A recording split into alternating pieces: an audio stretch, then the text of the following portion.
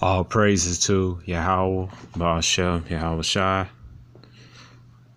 Double honors to apostle and elders in New York, GMS, and salutations to around the world that's teaching the truth. My name is Maya Ka'ala, Baal Nagad, and with Chicago branch of Great Millstone. Like I made a disclaimer that we are not black Hebrew Israelites. Black is a color, not a nationality. All right. We're Israelites, so-called Negroes, Latinos, and Native Americans. All right, and the confusion of faith scattered abroad. Okay, we are not affiliated with any black identity extreme groups. All right, and just we're here, just wanna, this basically like, a lot's like history stuff on the tribes, and another thing, I like to talk about me and other brothers. Brother got a brother Kazak. What's another brother name? Kazak. He's there's a lot also is like the history of tribes, but also like the chariots and the angels. I like to talk about that too. Chariots, angels, and basically spiritual experiences that brothers had. Man, maybe spiritual men. They had encounters with angels, demons. And so on. All right, so this is the book, Real Monsters, Gruesome Critters and Beasts from the Dark Side by Brad Steiger. All right, I believe that's how you pronounce his name. Salak. If I pronounce it wrong, please put in the comment how I pronounce it correctly. The interesting, man, got a lot of stuff, man. Got Leviathans, angels, demons, of course the chariots, man. Was come with it, along with the angels, man. So this is a damn good book. He got a lot of good books, man. Of course, some stuff they going off and stuff like that. You have to remember they heathens and but some good stuff in here about the chariots, angels, and Leviathans and stuff, man. So just want to share this with you. It says flying humanoids over cities and farms. All right, so this is a chapter about flying humanoids, basically about the angels, and also most I got creatures too. It says, get this focus. It said the hospital and research laboratories in Iowa City, Iowa are some of the finest and most progressive in the United States. Many are associated with the University of Iowa, also in Iowa City, and conduct tests that lead to dramatic breakthroughs in medical science. All right, it said in the summer of 1971, I received an interesting report from a nurse who was employed at one of the major hospitals in Iowa City. According to the woman who, in her early 50s, she was driving to work one morning at dawn to assume her position on the early shift when she noticed a bit off in the distance where it appeared to be some object hovering over the city. As she drew near, she made out what seemed to be a small cage suspended by a thin line that led several feet above the object. All right. Since there was no helicopter or anything that attached to the line, she could not understand what could hold a cage stationary so high in the sky. All right, so this woman seen a chariot. All right, she seen a chariot. She didn't know what exactly she was looking at. All right, she can understand what could have hold it, man. But you go to let's see, Ezekiel chapter 1. All right, and this is the vision Ezekiel had. You see right here it says, Ezekiel chapter 1, verse 1, now it came to pass in the 13th year, in the 4th month, in the 5th day of the month, as I was among the captives by the river of Kerbar, that the heavens were open. I saw visions of the Most High. And in the 5th day of the month, which was the 5th year of the king Joachim captivity, the word Yahweh came expressly unto Ezekiel, the priest, the son of Buzi, in the land of Chaldeans by the river of Kerbar. And the hand of Yahweh was upon him. And look, behold, a whirlwind came out of the north, a great cloud, a fire folding itself, and a brightness was about it. And out of the midst of it was a color amber, out of the midst of a fire. All right, so he, so off for that. All right, so he seen a chariot, man. All right. All right. Out of the midst there came a likeness of 4 living creatures. Their appearance, they had likeness of a man. All right. So they had likeness of man. Everyone had 4 faces. Everyone had 4 wings. And their feet were straight. And the sole of their feet was like sole of a calf foot. All right. So they had feet, man. And the boots they wearing like basically like ninja boots. All right. But also stand for their purity. And they sparkled like the color of burnished brass. All right. And they was dark skinned.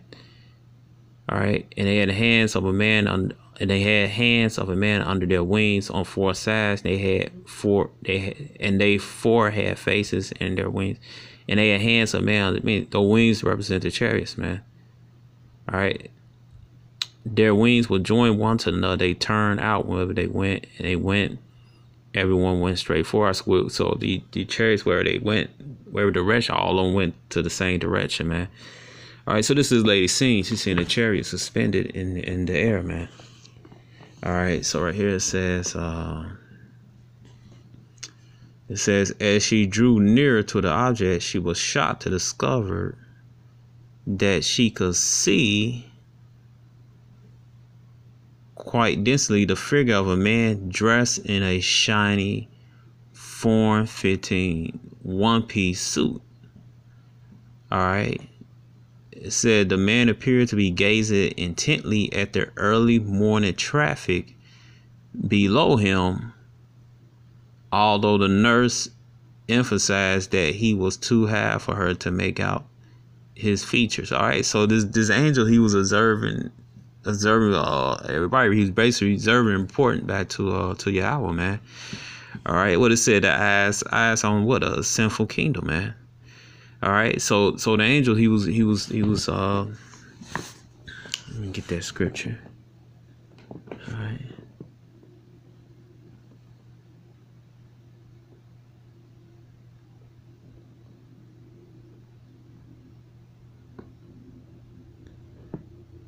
All right, so he was observing important, man. The eyes represent the chariots, man.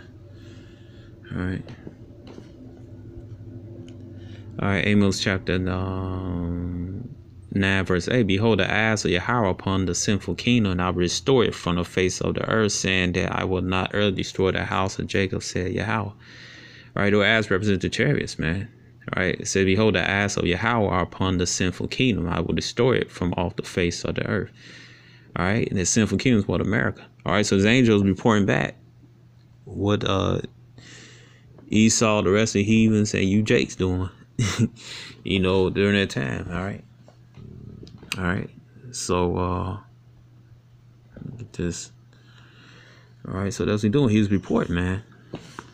All right, so it says right here, it says when she arrived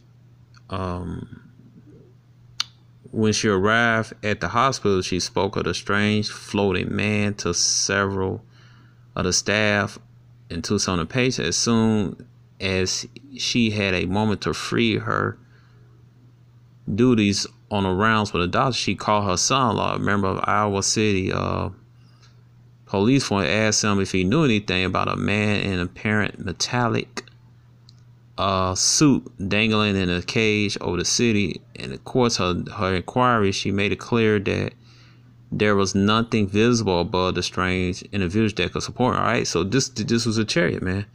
The nurse son-in-law knew that she was no nonsense woman who would not knowingly participate in the joke. She was a very frank woman who had absolutely no interest in strange objects, especially things like UFOs or paranormal experiences. On the other hand, her son-in-law was more open-minded about the strangeness, and he called my associate, Glenn McWayne, former detective and a local businessman. All right.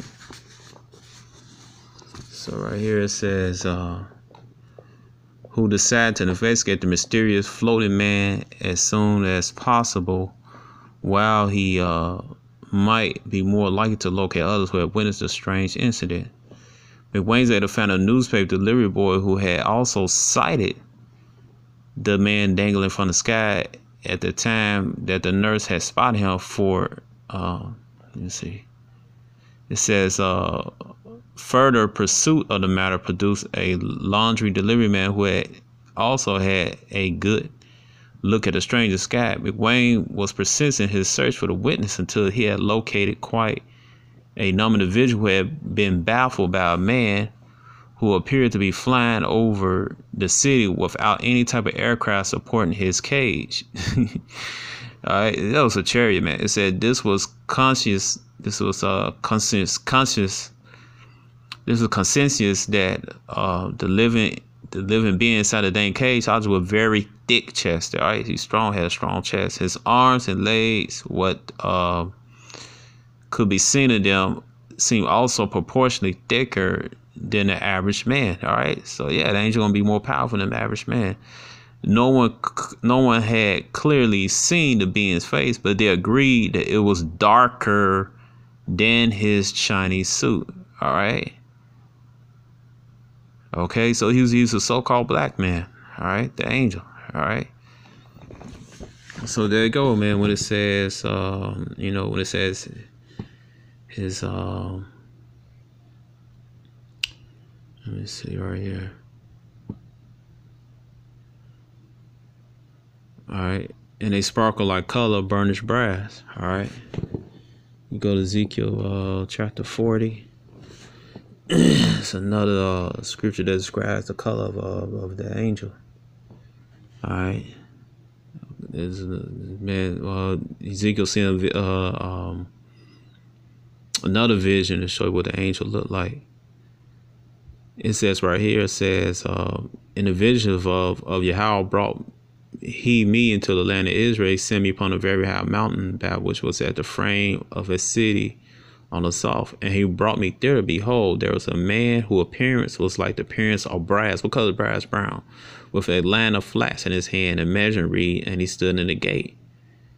All right. So there you go right there. It said whose appearance was like, it said there was a man whose appearance was like the appearance of brass. Showing this angel was so-called black. All right, brown skin, man. All right, so this what these people's alluding to, man. Okay. It says right here, I'm gonna go down here. The cage, like a apparatus, which is the stranger stood, seemed to have been enclosed what appeared to be vertical bars. The cage itself appeared to be egg-shaped. All right, the being did move about inside the cage. A woman observed that he reported having definite feeling that he was looking down at her. Through the police, it was learned that a few formal reports had been called that morning. Officers made extended effort to identify project what witness had seen. Checks were conducted at local airport to find out if any helicopters might have been in the area. Such lead drew blanks. No helicopter, no or small plane was in the sky over Iowa City during the time. A reference supplied by the witness. All right, it says right here, the nurse police son admitted officially to McWayne that he believed he could determine the identity of determine the identity of a man in a cage through routine police. He confessed that he could not solve the mystery. Just maybe the line was that some. It says where maybe the line that some witnesses, including the mother-in-law, had reported dangling from the cage had led to a flying saucer that remained invisible to observers. All right, yeah, it was chariot, man. All right, that's all it was. So he had to give it up. All right, so he had to confess. All right, so that was the chariot, man. All right, and he got another interesting case I meant to bring out. Another case of an angel. All right, and I seen this years ago, man. This going back to 2007. All right, it said according to the Weird News Agency of the Internet, towards mid September 2007 in Germany, in Romania, a score of villagers were heard by police officers about their sighting of a flying character who resembled Superman. According to the statements, which are similar, the character flew above their houses in a shiny blue outfit in upright position at a speed described as normal, approximately 100 meters above the ground without any sound or smoke. It does not seem it was considered that the flying Superman could have simply a part balloon imprinted or a shape of the famous comic strip character, man. All right, so two so-called Jewish guys, they had made Superman. All right, where you think they get this from, man?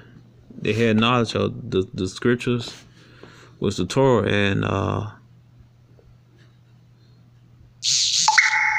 and they had knowledge of the scriptures. Of course, the Israelites and the angels, man. What's in the scripture says what Daniel's was. It says the wicked. Basically says in Ezekiel 28:3 that basically the wicked Esau is more wise than Daniel, man. Meaning that he's got knowledge, man. All right. So where do you think they get this from, man? All right. It says right here, Superman is a fictional superhero. The character was created by writer Jerry Siegel and Joel Shuster and first appeared in Action Comics #1, a comic book published in April 18, 1938. All right. So these people, they seeing a figure like that, man. We think Jerry Siegel and Joel Shuster got it from, man. This is the Bible, man. All right. In the history, Okay. So you got like the shiny blue suit as these people reported, man. All right, you probably like to laugh at the angels at their outfits and see what happened to your ass. All right, it says all right, and you can see right here basic information table. All right, you can see a report. All right.